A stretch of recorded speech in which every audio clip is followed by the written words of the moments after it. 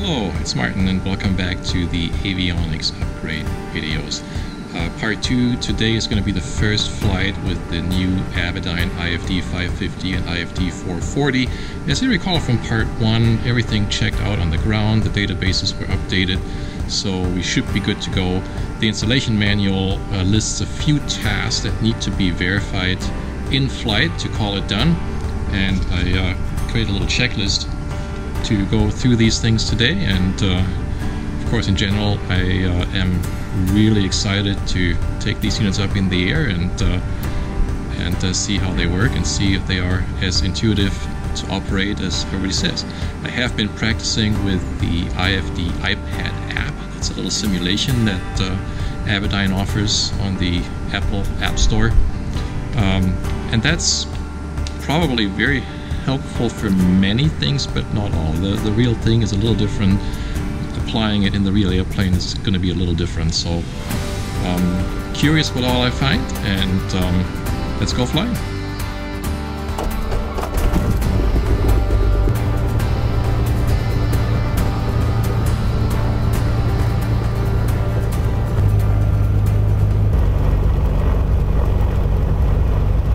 Verify database is valid till the 18th.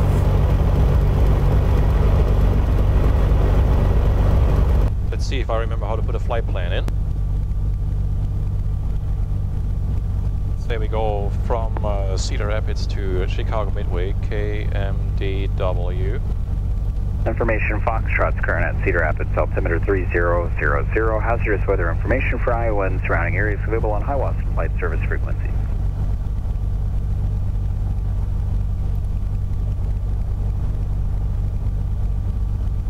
And we'll go Cedar Rapids.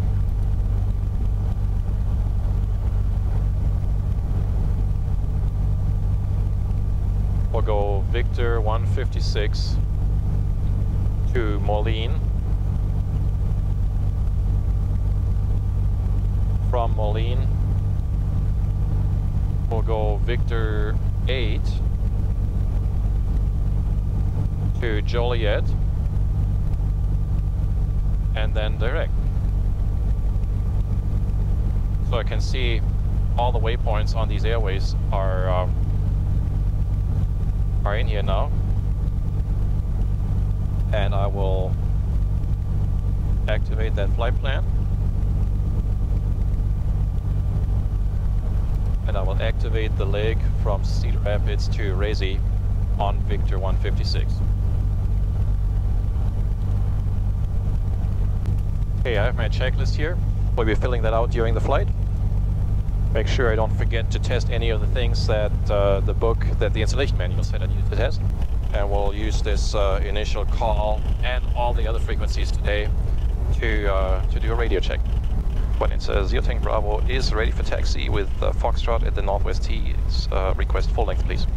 Bonanza 0 Tango Bravo, runway 27 full length via Alpha, cross runway 31 at Alpha. Runway 27 via Alpha, cross 31 at Alpha, Bonanza 7 Tango Bravo, and I'm testing a new radio. How do you read me?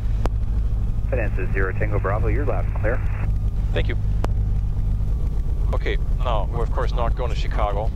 Let's do a flight plan to Vinton instead.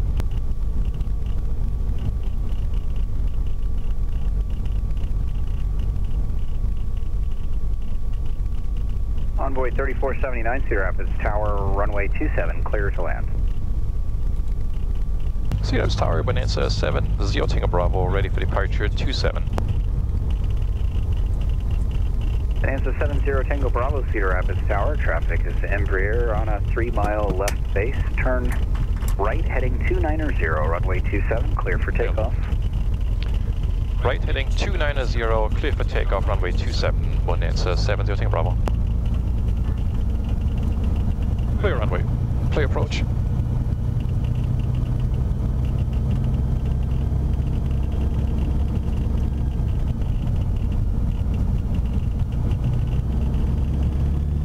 Wind from the left.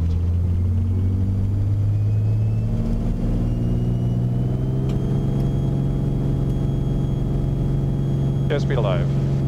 Temperature, pressure good. Positive rate. Gear up. Bonanza 0 Tango Bravo, contact departure. Have a good flight. Contact departure, Bonanza 0 Tango Bravo. Thank you. Zero F departure, good afternoon. Bonanza 70 Tango Bravo, 1,600. Bonanza 70 Tango Bravo, Cedar Rapids departure. Radar contact, VFR altitude, your discretion. Resume on navigation.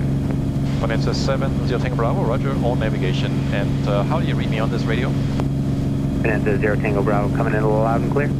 Thank you. Okay, so, to Vinton, my bearing is 328. Let's receive some VORs. That's coming in very loud and clear.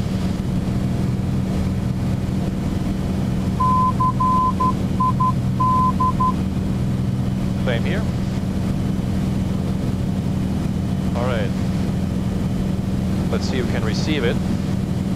That VOR is 175. About right.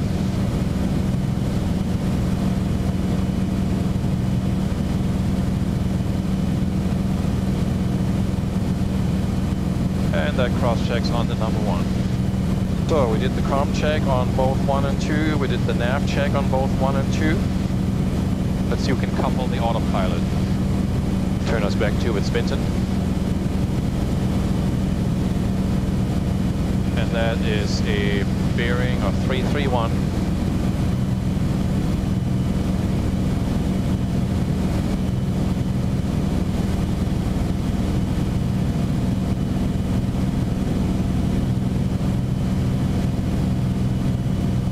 And there we are, tracking to its Vinton. Okay, the next thing I want to do is check the attitude indicator while doing some maneuvers. And it's bumpy. We'll do a right turn.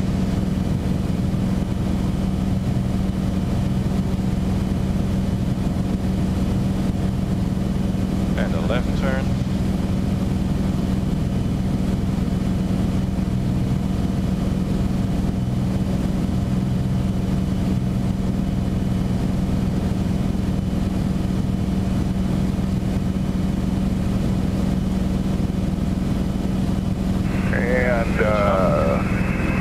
Departure, King Air 995, Mike Sierra is out of 1,600 for 5,000. King Air 995, Mike Sierra, Cedar Rapids departure, radar contact, climb maintain 10,000. You can proceed direct to Litchfield Airport. Okay, 10,000, direct Litchfield by Mike Sierra. Looks good. Okay, so let's see if we can do the RNAV to runway 27 on our own, which will be to Utus and hold there.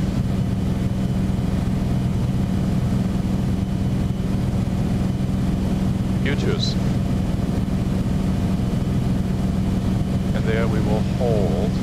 Bonanza 0 Tango Bravo. I would like to do a practice RNAV 27 approach on my own to Utus and with the course reversal at Utus. Bonanza 0 Tango Bravo, roger. You can proceed as requested and maintain VFR.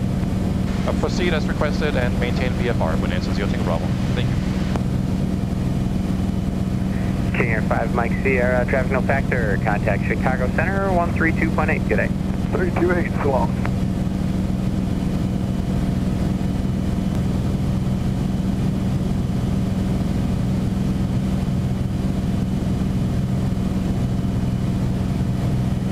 Cessna 755, cross Iowa City, VOR at 2,500. Cleared VOR Alpha approach, Iowa City Airport.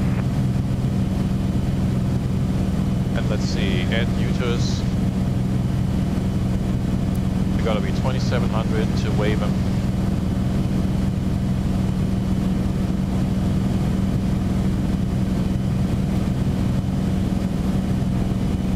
Looks like we're pretty close to the magenta line.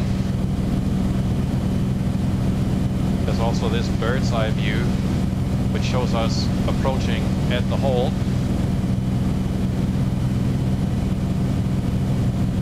Okay, we're approaching the hold fix. Make a teardrop entry. I don't have GPS steering, so I will have to do that manually. Oh, never mind, it says parallel entry.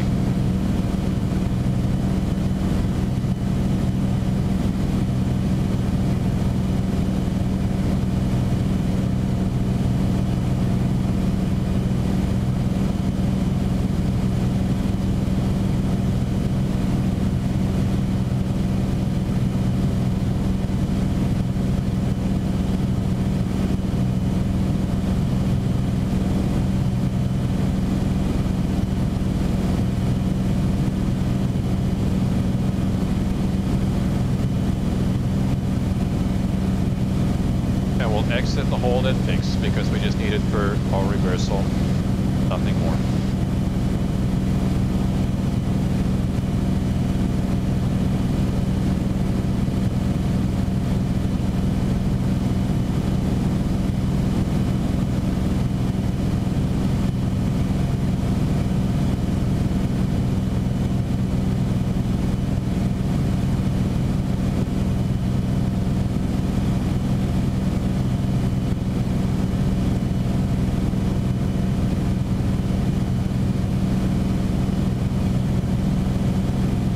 Okay, I'm gonna go 2700.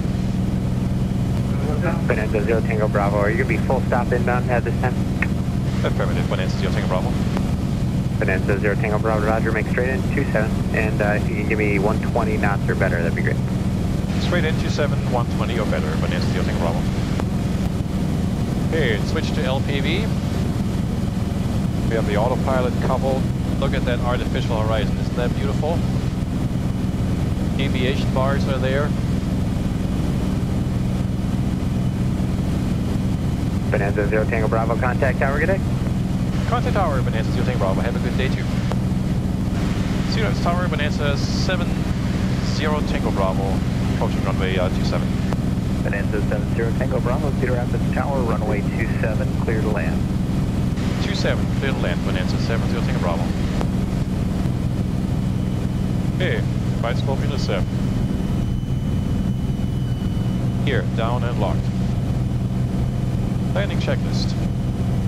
Gear down and locked, landing light is on, mixture enriched, comes on short final.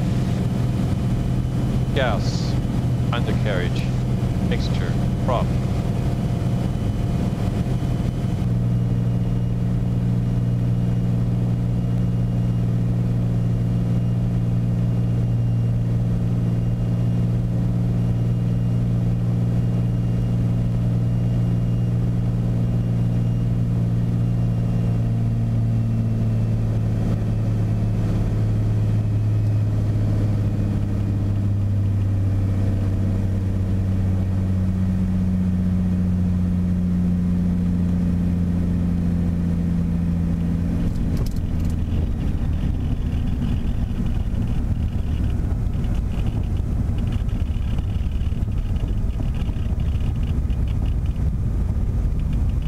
Bonanza 70 Tango Bravo, turn right taxi Alpha 3 and taxi to the ramp, command this frequency.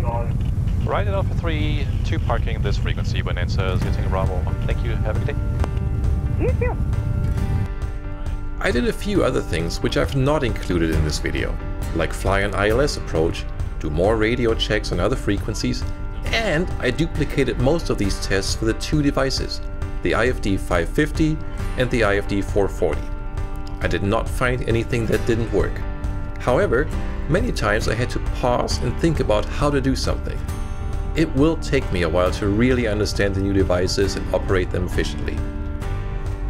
Some observations from my very first experience with the Avidyne IFDs.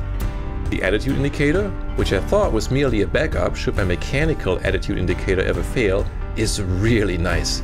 With the deviation bars right there, it has everything I need to see all in one place. It really makes me want to have an electronic PFD now. I was also very curious how well the Jefferson charts worked on the Avidyne IFD550. This unit has a nice large display, but its screen is no match for an iPad with many more pixels to show a full approach plate very clearly.